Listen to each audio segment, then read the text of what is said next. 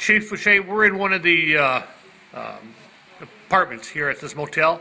It's empty. What are your men going to train here today? At this station, what we're going to do is simulate that a firefighter went down in the basement.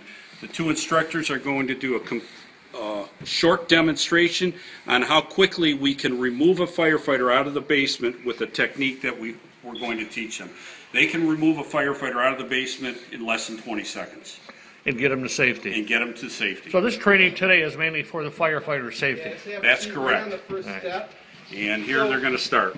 Basically, so my goal doesn't always happen.